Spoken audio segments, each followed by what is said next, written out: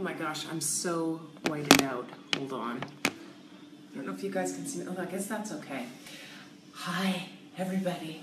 I'm in Spain, and I've been wanting to do a little video for you guys for a bit, but combining Wi-Fi with a few minutes to present to you has been a little complicated. I mean, as it is, Spaniards could be walking by at any time, so there's that.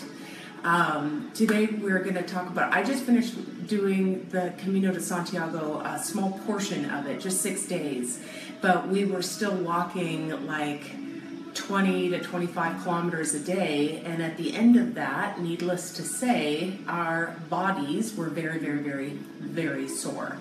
And so I wanted to do a little presentation of something I brought with me, two things actually, that have absolutely saved us. So I am gonna just go ahead, because I'm gonna keep this nice and short, and just for reference, we're in Santiago. We finished our Camino yesterday and walked through the gate into the city, and it was so wonderful. If you're thinking at all of doing a Camino, it's incredible. It is well worth all the effort in planning and making it happen. So let that be my recommendation to you. We head home in a few days, and between now and then, it's just sightseeing. So no more getting up at early dawn in the morning and heading out with our backpacks to walk for miles and miles and miles. It was incredible though, but I'm also looking forward to the sightseeing piece as well. So let's get to it. So there are two things I brought on my trip to use to help iron out the wrinkles after a very long walk, and they have been absolutely two of the best things I brought with me, to be honest, because I started with shin splints right away on the walk. I had not prepared properly. I had worked out really hard, but I hadn't done as many long walks as I should have. So first day out, shin splints, left ankle, both hips were really bothering me. And as an arthritis sufferer, it's worrisome because my stuff doesn't calm down as quickly as a lot of other folks. And so I was really worried because I still had 5 days left. So thankfully, I brought two things. The first is a lacrosse ball, and this has been absolutely amazing. You can fit this into any nook or cranny, shoulder blade, back of the shoulders, out into the hips, and roll it around on whatever area you want to work to help work out the kinks. And it's incredible. So how you use it is you put direct pressure into the muscle, not on the bone, and you can either keep the pressure sustained, or you can roll it back and forth to sort of work over the little adhesions that might be forming in that area that need to be worked out, to also, when you direct compress, you're sending a little reflex loop back to the spinal cord saying, hey, relax, relax, relax, and it helps that muscle let go. And so I will roll all over the floor with this.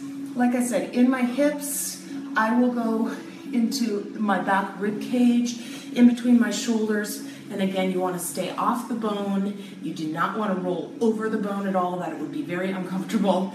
And I like to stay within the trolley tracks of the spine. So just like a ½ inch outside either spine, up and down there, into shoulder blade, okay? Hips, really good through here. Now, the ball and the socket of the hip, you don't want to be right on top of that. You want to circle it. I call it circling the dragon. You circle those tight hips. The glute muscles, the piriformis muscles, works really great. And again, it's the same thing there. It's direct pressure for up to 30 seconds. Then you can also roll it around a little bit, as long as you're not rolling over bone. But both can be really, really helpful. Now, of course, you want to be stretching as well. But with this next tool, they actually did a study, and they took marathoners, and they had them use this instrument before and after their marathon. Starting to sound Galatian. All of their C's and S's are TH's, so it's Galatia. So we've been working on our Spanish here, so I might try shooting a little bit out for you at the end, so stay tuned. With the tool I'm talking about next, marathoners used it before and after their event. Then they had a next group of marathoners that just did stretching before and after. And the actual results were that the marathoners that didn't stretch but used this instrument that I'm going to show you did better. Less injuries, faster times, quicker recovery. And so lacrosse ball going down, and we have the stick. And many of you may have seen this before, maybe not sure how to use it, but I took up prime packing space for this baby because I know its importance.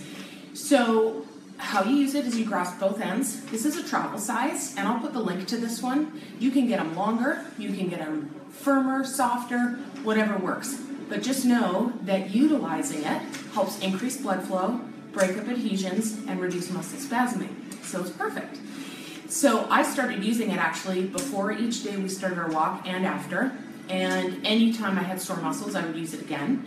And as long as you don't roll over the bone or put too much pressure on, you really can't overdo it. So, for example, on my shin splints, I don't know if I'm going to be able to show you this or not, but leg up and you grasp it, and on the outside of the shin, where your tibialis anterior is, that's where you're going to roll.